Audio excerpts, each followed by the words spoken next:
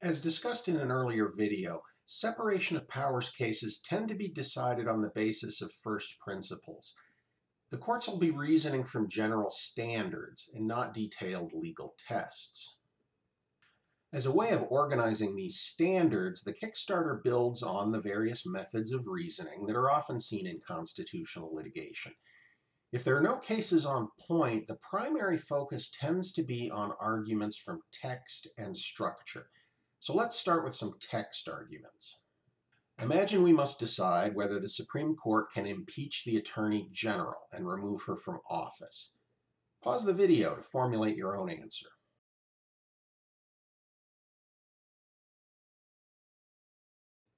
In this case, the text of the Constitution answers the question quite clearly. The House of Representatives has the sole power to impeach a federal officer, and the Senate has the sole power to hold the impeachment trial. By contrast, there's no language at all in Article 3 that could be construed to give this power to the judiciary. So congratulations, the text has definitively answered our separation of powers question. Now let's imagine that some very popular person is convicted of a federal crime. Congress, responding to political pressure, wants to pardon that person. Pause the video and decide this question: can Congress pardon someone?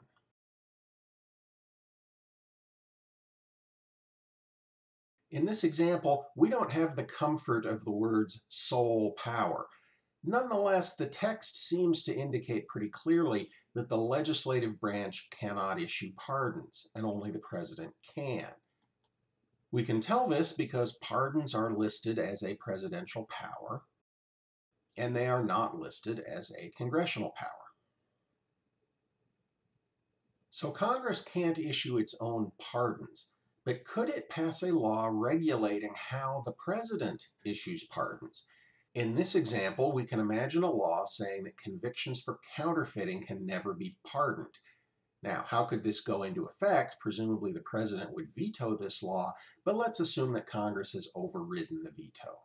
Pause the video for a moment, formulate your own separation of powers arguments.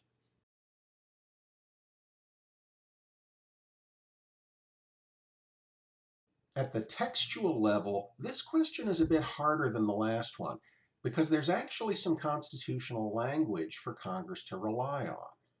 First, Congress has an enumerated power to determine the punishment for counterfeiting, and maybe that includes a punishment that could consist of a term of imprisonment with no possibility of a pardon. Second, Congress has what we call the power of the purse. Congress will often exert some control over executive branch officials by appropriating funds with conditions attached. For example, some past budget bills appropriated money for the U.S. Justice Department, but specified that none of the funds could be used for federal prosecutions of people who were using medical marijuana in conformity with state law. In our example, the president probably doesn't need to spend much money to pardon a counterfeiter, but in general, the power of the purse is an extremely important limitation on the executive branch. Third, the necessary and proper clause allows Congress to make laws for carrying out the powers vested by this Constitution in any officer of the United States. So the pardon power is vested by the Constitution in the president, and the president is an officer of the United States. So this suggests Congress could pass laws regulating how the pardon power will be carried out. It should come as no big surprise that Congress has considerable authority over the executive branch. In the American system, the branches of government have some independence from each other, but it's not total independence. The separation of the branches is intentionally incomplete, leading to areas of overlap and concurrent power. In these overlapping areas of influence, branches can check and balance each other. There's lots of potential for interbranch disagreement and conflict. As I mentioned before, most executive versus legislative branch conflicts get worked out politically, one way or another. But sometimes a court needs to issue a decision.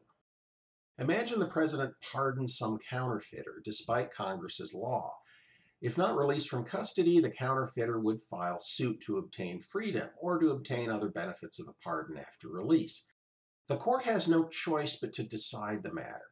And as we've seen, the text doesn't completely resolve this question. So we have to come up with other tools. Because separation of powers is a structural concept, the next logical place to look is structure arguments. One structural question is whether a branch is acting outside its proper sphere. This sort of arrogation of power is most obvious when a branch acts without any plausible claim for text support. Pause the video for a moment. Construct an arrogation of power argument regarding our counterfeiting statute.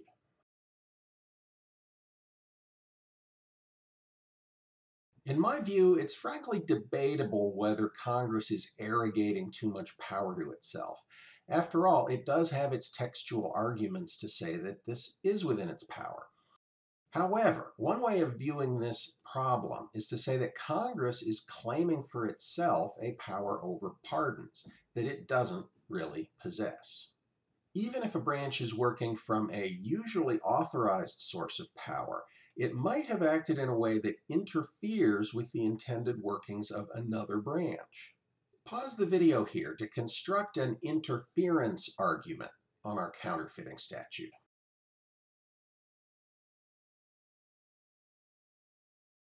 Here, there's a strong argument that the statute forbidding pardons to counterfeiters unduly interferes with the president's ability to decide when to issue pardons. Indeed, if a law like this were upheld, it would mean that Congress could essentially prevent the president from ever issuing any pardons whatsoever. This would be a great interference with the president's pardon power. Another structural argument can ask which branch is in a better position to make the best decisions in these kinds of cases. This structural argument is usually not used on its own, but it can be helpful as a way of supporting other arguments. Pause the video for a moment and think about which branch of government has greater competence to decide pardoning questions.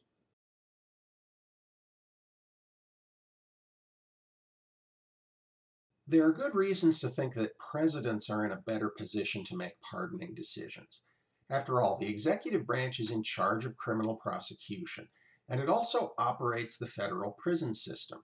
It will have the best information about the person seeking the pardon, and it will also have the best information about how a pardon might affect the federal criminal justice system as a whole.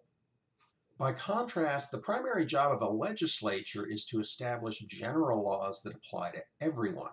Legislatures debate policies, and they generally don't debate the merits of a single person's case. That makes a legislature a less than ideal body for deciding pardons. Arguments from text and structure tend to get the most attention in separation of powers cases, but it can also be relevant to consider other methods of reasoning.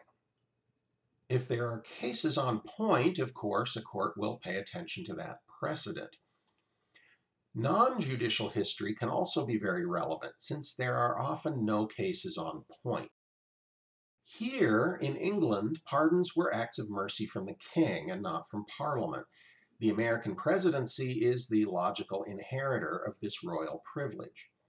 In the 50 states, pardons are typically handled by governors, with little to no interference from state legislatures. Over the centuries, presidents have issued pardons for a huge variety of convictions, and these decisions have typically involved the defendant's degree of rehabilitation or hardship, and presidents have felt free to grant pardons regardless of which offense the defendant was convicted on. Finally, Congress has never enacted a statute like the one in our example. This could be a hint that past Congresses have assumed that it was unconstitutional. Although that's not necessarily true, maybe they just thought it was a bad idea, but a constitutional one. On the whole, though, history seems to cut against this law. Next, consequences can be considered. When thinking about consequences, we can look not only at the immediate result for the parties in this dispute, but the consequences for similarly situated parties, and perhaps most important, the consequences for governmental structure. Here, upholding the congressional ban on pardons for counterfeiters would have potentially bad consequences for this counterfeiter and potentially other counterfeiters. But the bigger consequence is for the president's pardon power. Finally, as always, we can consult national values. Now, these should not simply be the values that one particular judge happens to hold. We want values that we can see in the Constitution's text, in the nation's history, in court precedents, or other sources. Here, the existence of a pardon power indicates that mercy and an opportunity for people to get second chances after committing a crime seems to be an important value. And that's not just one judge that thinks so, it's built into the Constitution's recognition of the pardon power and our history with it. To the extent this new statute conflicts with these values, that can be an additional reason for finding it unconstitutional as a violation of separation of powers.